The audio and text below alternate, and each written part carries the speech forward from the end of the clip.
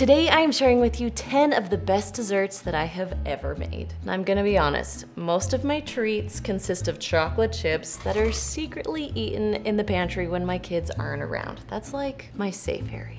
So I'm curious, what is your choice of treat? Is it chocolate? Is it peanut butter? Is it something like sour? Mine is chocolate, but I would love to hear yours. Now when it comes to food, I get it. You can be a little picky, but when it comes to dessert, man, I'm not picky at all. I will literally eat whatever's in front of me. So that is why I'm gonna share with you my 10 best desserts. I hope you guys love them. The first one I'm making is my mom's no-bake cookies. You're first gonna start by adding 2 tablespoons of butter. You're gonna melt that over medium-high heat on your stovetop. Then you're gonna add a 1/2 cup of milk and then 2 cups of sugar and just dump that right in. Now we're going to mix this all together just so it doesn't burn on the bottom of your pan. Next, add 2 tablespoons of cocoa powder, and then you're gonna add just a little bit of vanilla. So it's about a 1/2 teaspoon to a teaspoon of vanilla. A little bit of salt, and then go ahead and mix that all together. Now once that starts to boil, go ahead and pull it off the stovetop, and you're gonna add 3/4 cup of peanut butter. You can add creamy or chunky, whatever you prefer, and then mix that in until everything is nice and smooth. Next, add 2 cups of instant oatmeal or quick oats while your chocolate is still hot, because we want to be able to mix that really well together. Once that starts to dry, it's going to start to harden up, so we want to do it while it's hot. Now I love using cookie scoops when I scoop out these cookies because then I don't have to burn my fingers and they're all nice and even and proportional, and you get what I'm saying.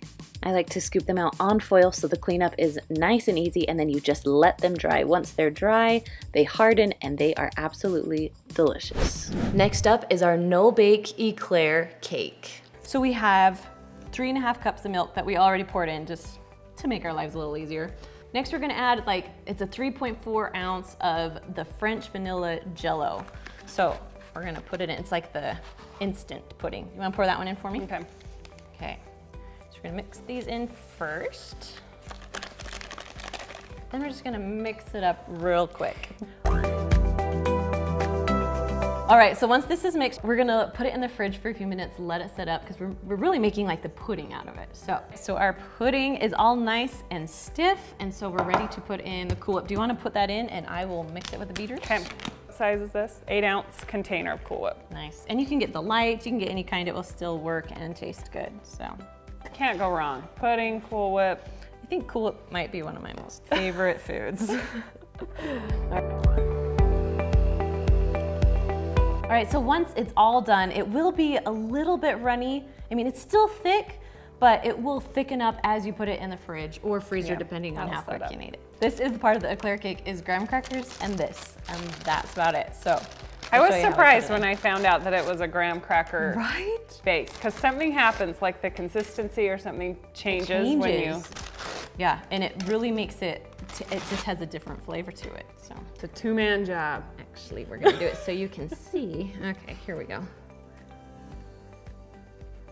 Sure, that's half, right? Close enough. Okay, so just kind of push it on the side. Smells like childhood. It does smell like childhood. These are most recipes we make on here smells like childhood. Summer and childhood. Our mom was a good cook. And you really won't be able to tell where the breaks are on this recipe because, and so then we'll just do one more layer of the graham crackers. That will be the top. Okay, so after all the graham crackers are on, you put on your favorite frosting. Now this is my mom's homemade chocolate frosting and it's amazing. I'm not gonna show you how I make it, but I'll put a link in the description for you so you can find it there. Or if you don't like to make frosting, if you wanna make this recipe really easy, you can just grab a can of chocolate frosting and just carefully spread it on and it will taste delicious.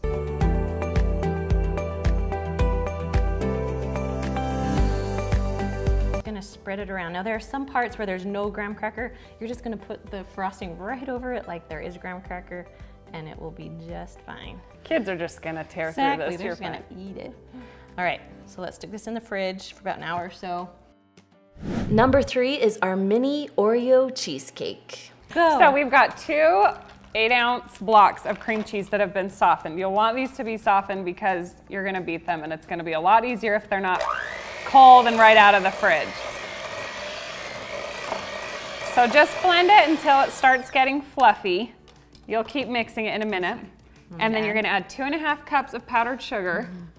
And this whole recipe calls for 1 package of Oreos.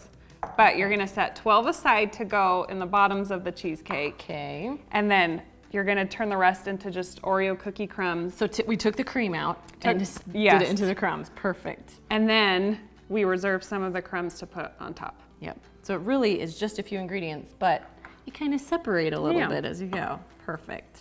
So that's it for the cream cheese filling. Okay, but you can get her. It's all mixed together.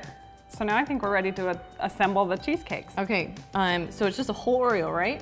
Yep. Okay, now the Oreo doesn't fit exactly in the bottom, but that's okay because it's just gonna freeze over and yeah. It really won't make that big of a difference. Okay. So now you can use a spoon and do this, but we're gonna just use cookie scoop because then they'll all be even and it will make our lives a whole lot easier instead of like using your finger to get it out. And then it doesn't get on the edge too. You don't have to clean it up. Okay, so after she puts the filling in, I'm just gonna spread it around to try and fill up that cup. And it's okay if it's not perfect, but it will go a little bit over the top. So just kind of press it down in the middle so it covers the whole Oreo in the base. So my husband loves this recipe and he thinks that it's like a lot of hard work to make this recipe when really actual cheesecake, right? Like, yeah, it's like 3 ingredients. Yeah, that's all. That's my kind of cheesecake. Exactly. Because real cheesecake, I don't have the patience to be dealing with. It's a lot. I know. It's a lot. And this is good for summertime too, where you just stick it in the freezer instead of having to wait for it to cook for an hour, however long cheesecake takes. Quick and easy. Cold. Perfect. All right, while she's finishing up there, I'm gonna take these lovely Oreo crumbs and just kind of sprinkle them on top of each one just to make them a little fancier. I mean, you don't have to do this step, but yeah. Plus it covers up if you weren't very good at spreading like I was. You did great. Little garnish. Little garnish. There we go. It's for the garnish. So after you've got all the extra Oreo cookie crumbs on top, we're just gonna put them in the freezer, probably for about an hour till they set up. Okay. And they're solid, good to go. Perfect. Oh, I'm excited. Number 4 is our s'mores bark. This one is so good. So first we're gonna take just a bag of chocolate chips. You can use any brand. We like to use Hershey's brand. It's one of my favorites. I feel like it melts well too. Yeah, and if you like dark chocolate, you can make this with dark, but I like milk chocolate. All right, so we're gonna stick this in the microwave and go about every 30 seconds. We're going to stir until it's completely melted. Okay, so everything's all melted, ready to go. Now I put some parchment paper down. I've also done wax paper. You can do foil paper, maybe spray it. Now you can make this as thick or thin as you want. You can add more chocolate chips, but we're just doing the 2 cups today. Spread this thin. I like it thin because it's more of a bark. Yeah. Okay, you can add the next stuff. Okay, so we're just topping it with graham crackers that have been broken up in the chocolate. Okay. Yes. All right, while you do that, I'll do some marshmallows. Kind of just do it in your cracks. Part about fire, your hair absorbs all the smell. It is. So now that we got most of it, I'm just gonna go and just like pat everything down, just so it won't fall apart as you're breaking apart your bark. So to finish off the s'mores bark, we just need some marshmallow cream. Just use about half this container, and you're going to soften it in the microwave until it is runny enough that you can kind of drizzle it on top as a garnish. So this was 20 seconds in the microwave. You can see it's a little puffy. Now it's a little hard to drizzle, but it'll come. So I kind of just did that, and then it doesn't have to be pretty because it's bark. It doesn't matter. So, and that's literally all there is to it. So we're gonna stick this in the freezer. It works better in the freezer because it hardens a lot faster. Because if it's kind of warm in your house, the chocolate will get a little soft. So I would suggest keep it in your freezer before you're ready to serve it. All right. Stick it in. Okay. So we took our s'mores bark out of the freezer, broke it up into pieces. You can see they're not uniform. They don't have to be perfect. Number 5 is Reese's Fudge. Now, if you love Reese's, you're gonna love this one. So you're gonna take a 9x9 square pan, line it with foil, and then spray it with cooking spray. Then you're gonna take your Reese's. I had a very good helper helping me today. We're gonna do 16 on the bottom of the pan. Next, you're gonna take 3 cups of chocolate chips and then just dump them into a microwave-safe bowl. Now you could do this on the stove top also, but I love using the microwave. Then you're gonna take 1 can of sweetened condensed milk and just pour it in over your chocolate chips. Then I like to microwave in 30-second increments and then stir in between each 30 seconds. Then stick it right back in the microwave. Now once everything is melted, it's starting to get a little bit thick. This is how we like it. So now it's time to put it onto your Reese's. We're making the rest of the fudge.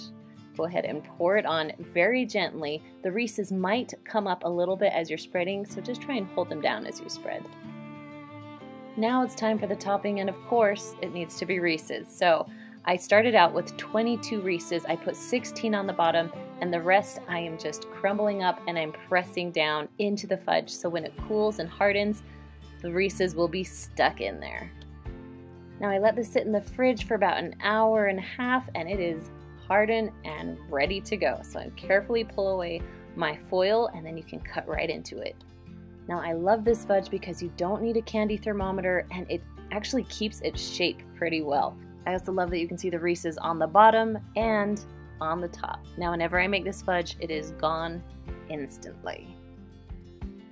Number 6, if you're looking for something a little bit healthier, this is my favorite cookie. These are skinny banana cookies. So I have 2 bananas here that I'm just smashing with a fork. You can use a blender or a beaters too, whatever makes it easiest for you. Now once it is nice and soft, you're going to add 1 cup of old-fashioned oats into the mixture. Then you're going to add about 1/4 cup of semi-sweet chocolate chips or milk chocolate chips, whatever one you choose. Then you're going to mix it well. It's going to take a minute to get everything wet, but just give it some time. Again, I'm using my cookie scoop because I love using it. They're all uniform and they all cook the same. So that's why I love using a cookie scoop. Now you're going to cook this at 350 degrees for about 12 to 15 minutes until they harden up and they are cute little banana cookies. Number 7 is one of my favorite no-bake treats. It's caramel pecan turtle pumpkin pie. This is a game changer. Now on the bottom of our graham cracker crust, we're gonna add about 1/3 cup of caramel. Can you see that? Yeah. And we're actually just going to pour it all over, pretty much until it is covered. Then I kind of just spread it around a little bit. Guys, that's gonna be amazing. Ooh, I'm excited. Next, I'm gonna take 1/2 cup of pecans. Now it says chopped. These are still some bigger chunks because I like it that way on my turtle pie. So you're just gonna spread these into your caramel or caramel or whatever you wanna call it. Don't judge me, just know that's what it is. It still tastes the same. Next, we're gonna add 2 packages of vanilla pudding mix. So these are 3.4 ounces, so you're gonna add 2 of these. So it'll be just over like 6.8 ounces. Then you're gonna add 1 cup of milk to the pudding. Then just go ahead, mix this all together. It's gonna be thick, that's how we want it. Then you're just gonna add 1 cup of pumpkin puree, and we're just gonna mix this all together. Okay, this is pretty mixed. Now we're just gonna add about 1 teaspoon of cinnamon and 1/2 teaspoon of nutmeg. We're just gonna add some flavor to this. Mix it all together. Then you're just gonna slowly put this on. Now the caramel is really loose and soft, so you kinda wanna do it in chunks so it will be easier to spread. All right, then we're gonna put about 1.5 cups or so of Cool Whip on, or whipped cream, whatever you like. I love Cool Whip, that's my favorite thing. You're just gonna gently spread this all over the top. All right, so then we're just gonna put this little lid on, then we're gonna refrigerate it for 2 hours. We want everything to just combine together. All right, let's cut into this. Oh man, I'm so excited. Oh, that thing is thick. Number 8 is our caramel marshmallow Rice Krispie balls, and we made these all together as sisters. For this recipe, you'll need a bag of big marshmallows, and I'm talking the big kind. You'll need 14 ounces or just 1 bag of caramels that you have unwrapped the caramels. Please don't cook these with the plastic on. Next, you'll need 1 can of sweetened condensed milk. This is 14 ounces. Then you'll need 5 to 7 cups of Rice Krispie cereal, 2 tablespoons of butter, and my secret for this recipe is bamboo skewers. All right, Camille is going to make this recipe for us today. Nope. Okay, so I've got a little saucepan and I'm gonna add some butter. It's pretty warm. You want this to be on low. Caramels are pretty finicky. And you don't want them to burn, so keep it on low heat. Then I'm gonna add a whole can of sweetened condensed milk. Then just mix it all together. You're gonna wanna keep an eye on this because it will start to burn quickly. Okay, Lauren is now trading places with Camille. She took over the caramel job. Yes, we are almost there. We're just waiting for the last few caramels to melt and then we're good to go. It took how many minutes or so do you think it took to? Probably like 6 or 7 minutes until it was all melted together. Okay. We kept it on a pretty low heat so it didn't burn. Looks good. All right, should we skewer the marshmallows? Yes, let's do it. All right, time to skewer. So we have our little skewers, have little marshmallows. Laura, you gonna help me? Yes. Let's do this. All right, ladies, let's see it done. Okay. All right. Go ahead, Mel. We're going full dunk. Dip your Milo and then into just the plain Rice Krispies. Nope. The more the merrier. Just gonna let it rest. Yep, now when you serve these, you're gonna take the skewer out, but right now we are using the skewer because it makes it a lot easier to dip. This is like the tip that Disneyland uses, right? I see them using their big skewers. Number 9 is our 3-ingredient pumpkin cookies. I make these when I need a treat very fast. First, we're gonna add about 15 ounces, so about a half a can of this big one. This is 30 ounces of pumpkin puree. Not pumpkin pie mix, pumpkin puree. Then you're gonna add 1 package of spice cake mix.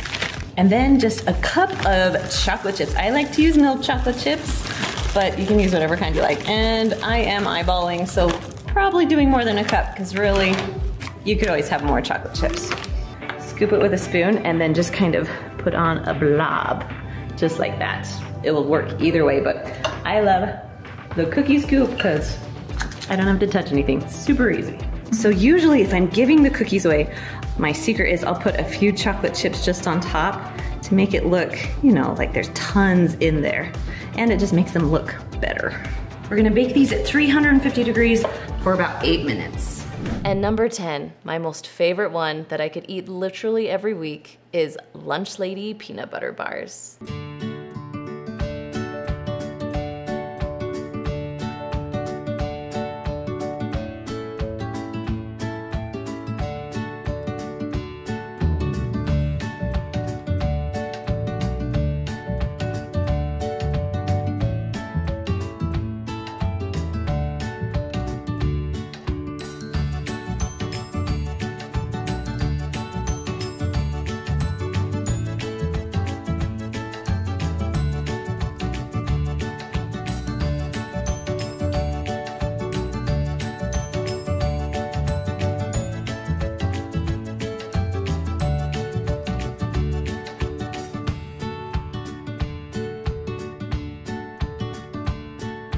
Now, if you love these desserts, I have more for you. These are my 3-ingredient desserts right there. All right, guys, I'll see you next time.